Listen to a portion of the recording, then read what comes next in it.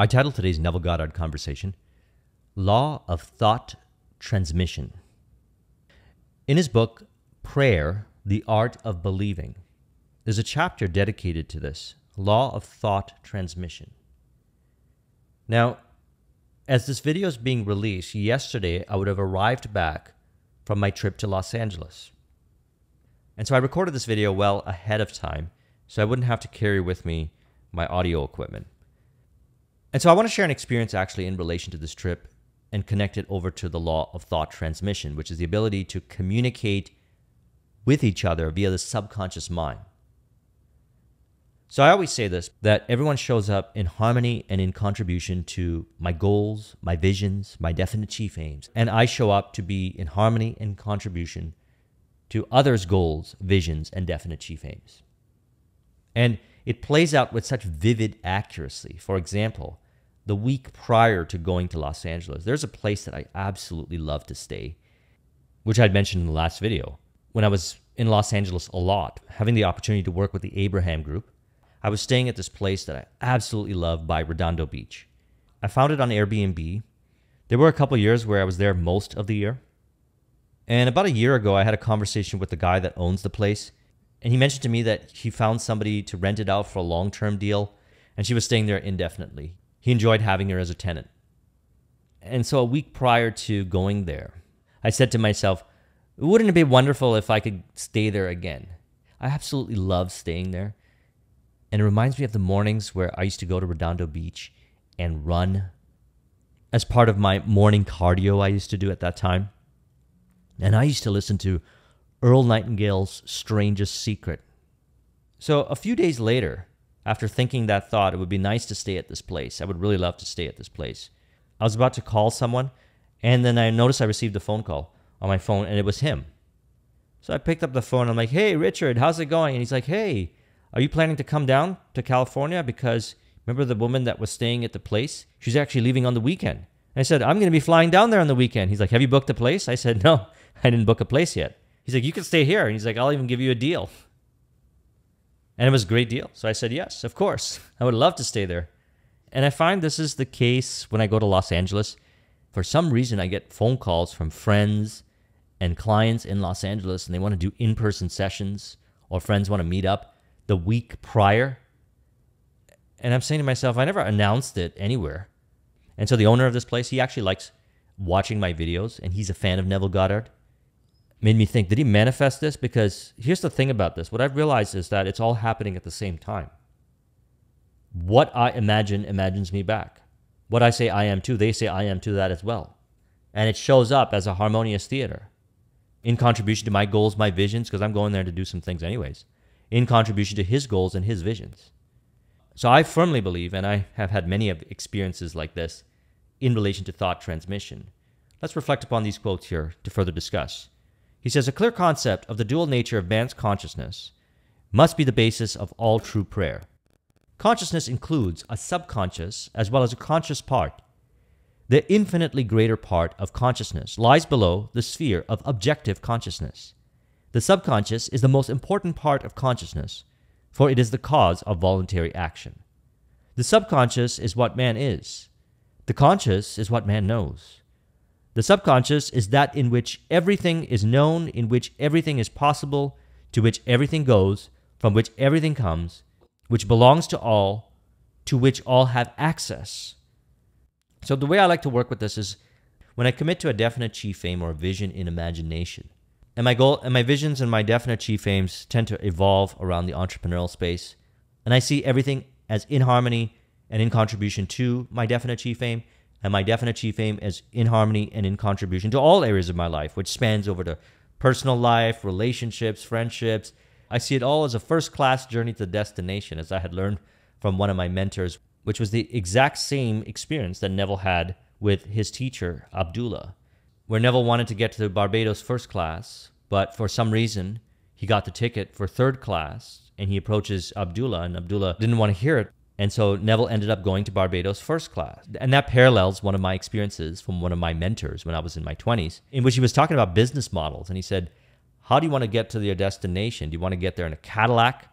Or do you want to get there in, I don't remember what other car he mentioned, but it wasn't as premium as a Cadillac. And to me, that's symbolic of you can get to the destination, but you can also get there first class. And so this is my subconscious programming right now. I want to get to where I'm going, but I also want to get in my symbolic representation of first class. And to me, that was the place. And it ends up being in harmony and contribution to his goals and visions because it worked out so well for him. And it ends up being in contribution to mine. Now let's relate this over to thought transmission in relation to how he describes it in the book. He says, your consciousness is light reflected on the mirror of your mind and projected in space to the one whom you think. By mentally speaking to the subjective image in your mind, you cause the mirror of your mind to vibrate. Your vibrating mind modifies the light of consciousness reflected on it. The modified light of consciousness reaches the one toward whom it is directed and impringes on the mirror of his mind. It causes his mind to vibrate accordingly to the modification it undergoes. Thus, it reproduces in him what was mentally affirmed by you.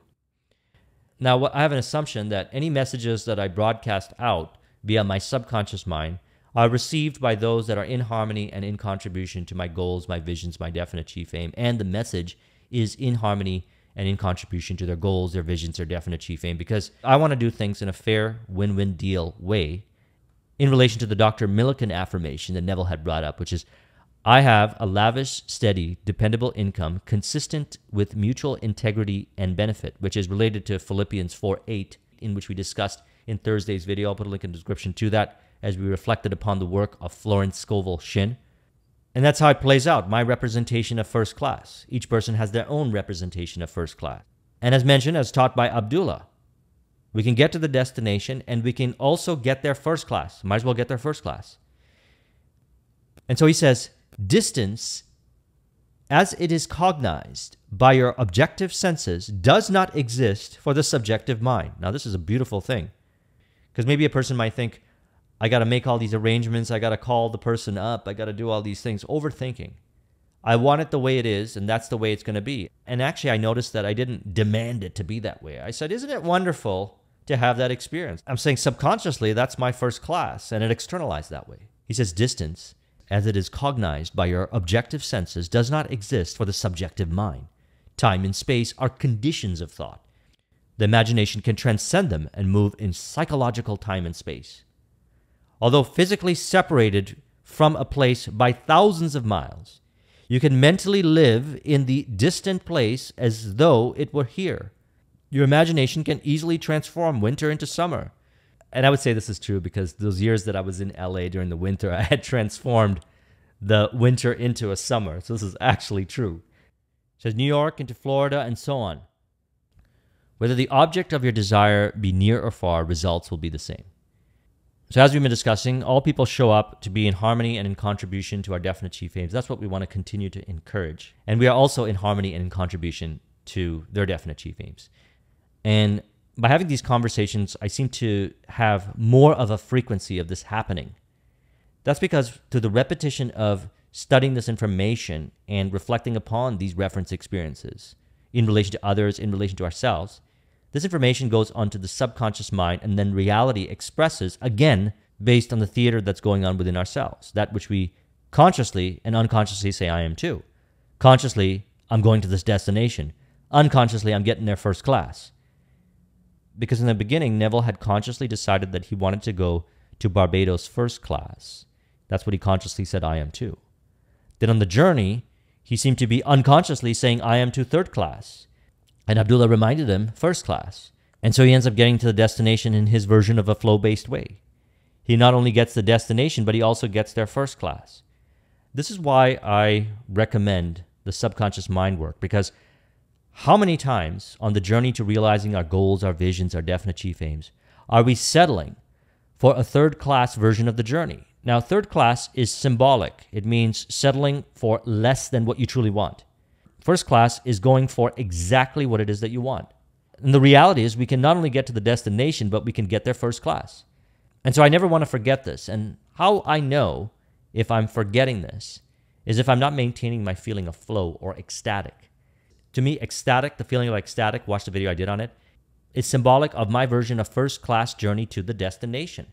As I maintain my feeling of ecstatic, I notice more first-class based imaginal scenes in my imagination and symbolic representations of it in the experiences that I have with others. Because I notice that I have all these interesting experiences that when I have them, experiences with others, things that show up, symbolic representations of ecstatic. When they show up, I say, oh, that's ecstatic. Isn't that wonderful? And I'll say, oh, interesting. That's because I've been maintaining the ecstatic. So maintaining the feeling of ecstatic represents itself in that which we consciously and subconsciously desire, truly desire, because ecstatic is based on who we truly are, which is a representation of love. When a person experiences symbolic representations of love in their imagination, they feel ecstatic. And I would also say if a person doesn't visually see it, it's any five sensory in imagination or simply capturing the feeling of ecstatic in imagination. What would it be like if it was true? You could imagine a scene that would imply or feel it. And that is what we're saying I am too, consciously. And as we continue to maintain that consciously, it represents itself as the outer aspects of life on the journey to the destination. And that becomes a person's subconscious way of being, facilitating a flow-based or first-class-based journey, whatever first class means to you. You can listen to what I'm saying, and this is first class, that's first class, or what someone else is saying. The reality is that first class is an individualized experience. It's what you personally want. Articulated by that experience Neville shared with Abdullah in representation to air travel. However, that's symbolic representation. That doesn't mean that if it was Neville's version of first class, that it has to be another person's version of first class. And so, first class is what a person truly loves and what they desire. It's what they want. And we really can want and have a flow-based journey to the destination. And symbolic of that, a recent business deal. We decided that we're going to focus on a certain level of business goal, financial goal. And we both agreed upon that we're going to do this in a fun, flow-based way. Because if we're not having fun, we're not in flow, I'm not going to do this deal. He's not going to do this deal, we're not going to do it. So over the years, I have not only decided that I wanted the deal, but I also wanted my first-class representation of the journey to realizing the deal. Now reflect upon this in your life, whatever it means for you. You want to build a business? You want to have a career? You can enjoy the journey of cultivating the skill during the pathway of realizing that vision and enjoy it. Have fun doing it. Do it where you want to do, with who you want to do it with, how you want to do it with. And that's all based on what you unconsciously say I am too. So you'll discover this on your thinking patterns in relation to your day-to-day experience with people, environment, circumstance, information. And you can apply the revision process at the end of the night and see it for how it truly is, which are first-class representations of how you really want it to be on the journey. And you'll see that the journey transforms to be first class to the destination as it did with Neville. So I trust you found this video to be helpful. Let's go ahead and further encourage this with an auto-suggestion. You could say that through the power of thought transmission, I have the ability to bring forth those that are in harmony and in contribution to my goals, my visions, my definite chief aims, as I am in harmony and in contribution to their goals, their visions, their definite chief aims. I represent a loving flow-based journey to the destination, which is my version of first class, which represents itself each day upon reflection of my experiences and revising it in relation to what is pure, lovely, honest, just, and true in relation to how I truly am, which is a representation of love, a first-class journey to my destination. I recognize that everything I touch turns to first class. I am a symbolic representation of first class. Thus, I experience my relationships playing out in a symbolic first-class way, in mutual harmony and contribution to the great work. If you would like a copy of this mind map, the link is in the description. Thank you very much for watching. I'll talk to you soon. Take care.